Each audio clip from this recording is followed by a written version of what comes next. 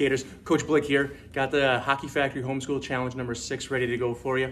One of the things we're gonna be doing today is we're gonna be going around the world. So we're gonna have an object in the middle, which I'm using a cone, and you're gonna have 2 pucks on the outside. What you're gonna do is you're gonna go around the cone, around the puck, and back to where you started.